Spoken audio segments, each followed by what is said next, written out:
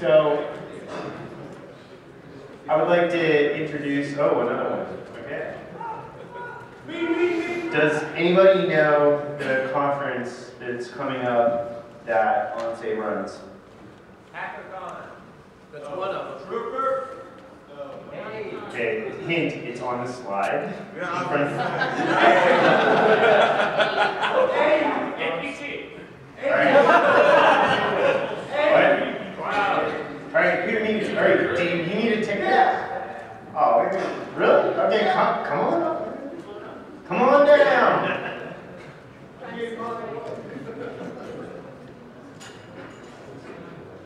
So, as he slowly comes up. Alright, and then anybody else that just wants to come up, they need a wristband.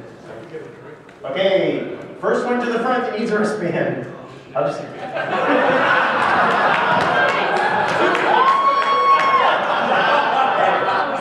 That man needs the party. Alright. Okay, so, you know, I've known Bill for a while. Bill, as I think the best quote to describe him is the Heidi of HackerCon.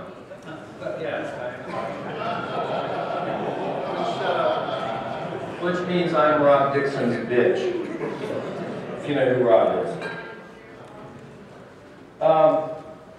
I'm here to talk to you today about the 100% way of protecting yourself against big data. Your big data, not yourself. You're my big data. Do you need a remake for A? I got your APT right there. There's a surefire way of protecting your big data from cyber. APT. In the cloud. That's fun. Can you do that again? Just trying to stretch it out a little bit. Yes, I do another conference, AIDE at Marshall University, and I couldn't pass up the chance to tout that April.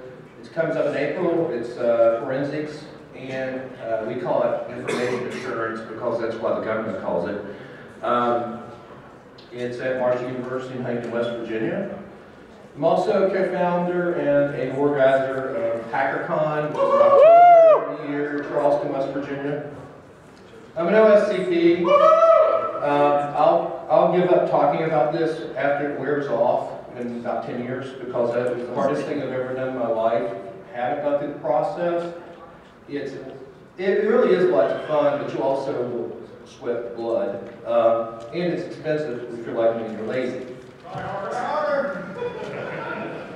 And I need to say, before I say this, is that nothing I say here this evening represents the official views of Marshall University, its staff, its athletes, or the people who mow the grass. I'm an assistant professor of digital forensics and information assurance at Marshall, which is a brand new program. We're literally 3 weeks old. Before that, I worked for Lawyers, which was its own private hell, for about 15 years. But I have 2 degrees from Marshall, and it's a nice place to go home to. And you might know us from this, which is kind of a sad picture because this is the 1970 football team, which perished in a plane crash. And look at this, I've screwed it up. They perished in a plane crash in 1970, which got us this wonderful movie called We Are Marshall, which got us drunken hillbillies who think they're actors who came to town to, he actually played the movie. That was supposed to be really funny, but apparently. So what's big data? What's big data? What's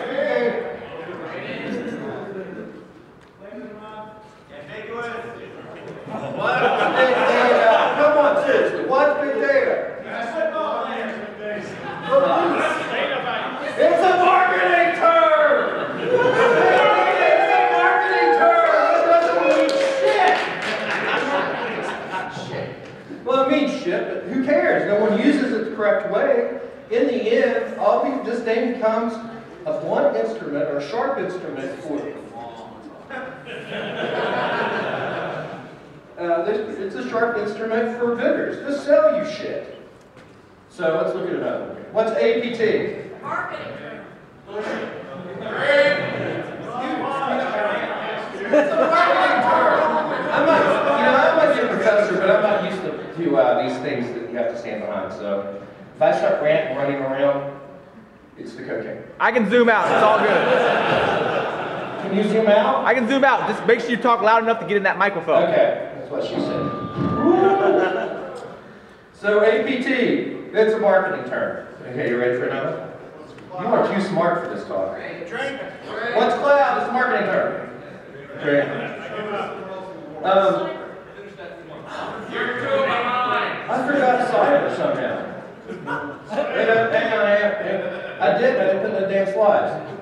This is what happens when you do your slides like 10 minutes before they're due and you're talking to 14 people on Skype. So that reminds me, I forgot my hacker shoutouts. Hacker shoutouts, Johnny Long, Dave Kennedy, who helped me get here to where I am today. He didn't drive me here, but in the industry. Also to Iron Geek. I didn't come to the security conferences until I started watching Adrian's video, and I said, hey, that's from the drunk geeks. Hack Society, which is my hacker crew. Just don't tell the feds about a hacker crew. Prime, Glitch, Bridal, who may be here and hack it. Hack it, you here? You must be at the bar. Okay. So, what's all this marketing add up to? Phone calls! Hundreds of phone calls over a monthly period. They call me so much, I don't answer the phone. I'm afraid, I don't even answer the phone when my mother calls. I'm afraid she might have been hired by a marketer. I don't know. So it's time for us to hide under our desk. And this is with apologies to Dave Kennedy, who had a similar blog post about a year ago. It's time for us to hide under the desk for marketers. They're trying to sell us shit. Marketers, well, let's back up for a second. Not just marketers. The people who sell things, generally in our paradigm, have good hearts. Paradigm, drink.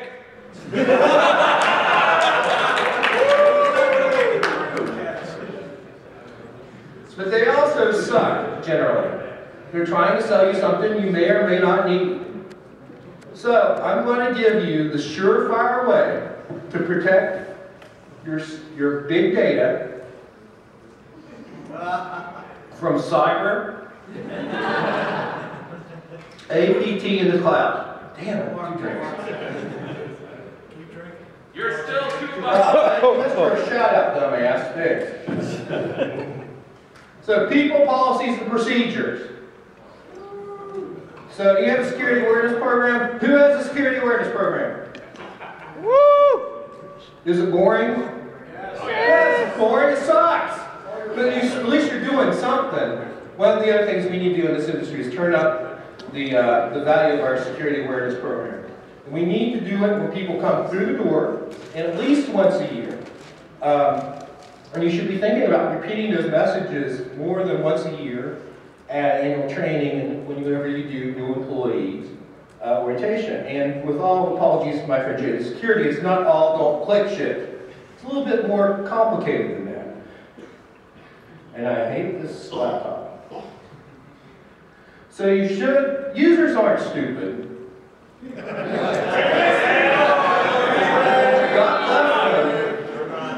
They're not stupid. You just don't tell them it does. Screwballs, come on. Really? They do stupid things, but it's well, we don't tell them not to do stupid things. And generally, that's the reason we should have a security awareness program. Here's an example of a security awareness message that made me very popular before I joined higher education. If you weren't locking your computer, I gave you one of these nice little cards. Now, there's also the point of, it being nauseous. I mean, to keep getting these damn things out, but at least they have an awareness message. So awareness.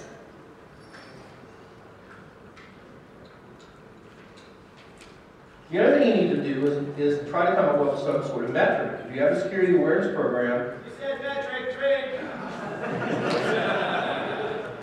I'm glad I don't have to try that. That's okay, I'm going to bed after this anyway. Because I'm just that exciting.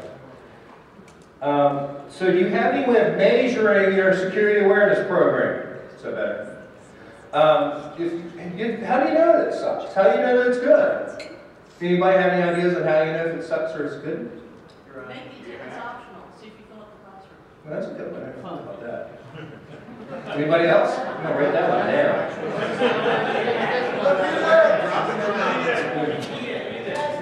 Repeating it, testing it. How do you test it? Repeat what she said. I never, What she said. What was the comment? what she said?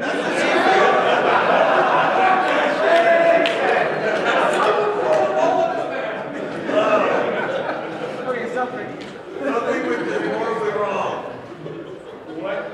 This is the worst date I've ever been on. That's what she said.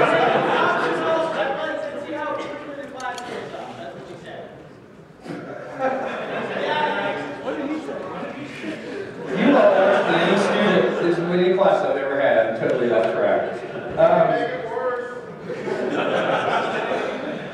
So, how do you measure it? One of the ways to measure it is, are your incidents going down? In the end, are you having less incidents? Are people getting infected less? Maybe it's just so bad that the incidents are going down. Maybe it's just the help desk stopped working 4 months ago and they're not actually getting tickets through. And the other thing I'd have to say beyond that, in the case of policies, do you have policies? I've worked in organizations that don't have policies about anything. They made it up as they went along. Hence, working for lawyers. They think they're smarter than everyone else. No offense to any lawyers in here, but generally, If you're a lawyer, fuck you. Huh? Except for Trip. Trip is okay. We like Trip. Besides that, if you're a lawyer, fuck you. That's true too. Does your company have too many policies? Are you updating or reviewing your policies? Policies. Do you weigh your policies by the pound?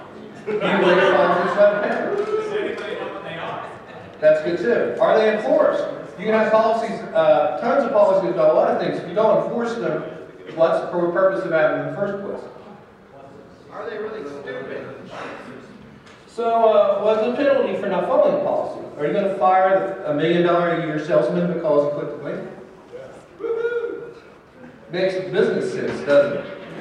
Wait, does that mean I can fire you? Sure.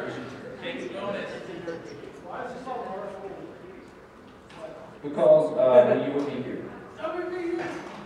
Sucks. Also, policies, one size doesn't fit all. If you're writing policies for a 10-person office, it's not going to work when you grow to 200 people. It has to fit the size of your organization. Procedures. You have procedures. You know, who orders lunch when there's a breach? Very important procedure. Who the hell do you call? I mean, I've had organizations call me and go, oh God, we've been hacked. We're going to call 911. Bad idea. Are you covered by certain rules and regulations? Are you subject to fines? Do you have a policy if you have a breach of figuring out? Do people really know, honest to God, I'm not saying this, I'm talking about security people. Does the average organization really understand that they're supposed to keep track of the data? And when it's breached, do they know what's missing? That's someone else's job. That's a bad policy, that's a bad procedure. What do you do when you lose a phone? Do you lose a laptop? Do you have a procedure for encryption?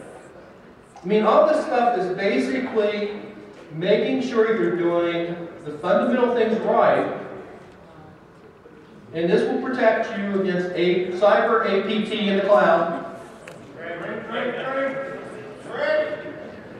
And it'll protect your big data. Stop here. No, it's not, it's a monster. I'm going to come out and kick the girl's ass. So, people, policies, and procedures. Repeat it with me. Oh, come on. You are sleepy. Processes, procedures, the same damn thing, synonymous. If you get all this in place, I've lost complete control.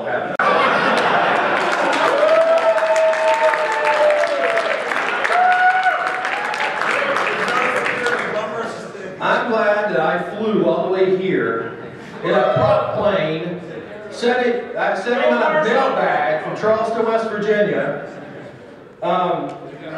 So you do all these things, you have what? A mature security program. Thank you. So then you can talk to vendors.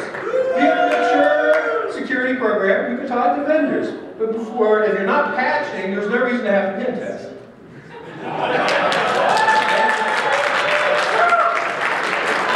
So the solution will protect you like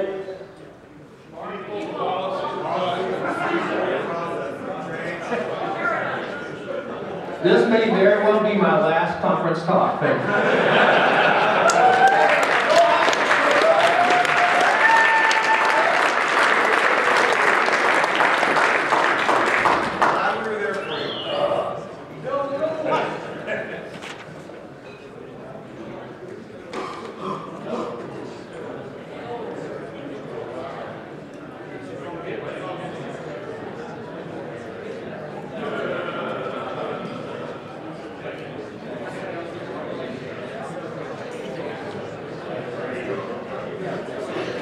Alright, so I have 4 more wristbands. Are there any ladies in the audience that need wristbands? Because they need wristbands. Okay, this gentleman sitting way. No, I'm just kidding. Do you need a wristband?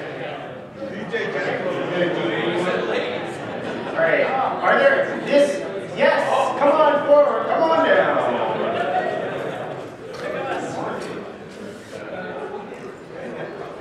Alright, are there any other ladies in the audience? You are cute though. Nothing. Alright, are there any, no, I won't go there. Alright. Alright, this gentleman right here. You're right there, alright. You, walking forward. There you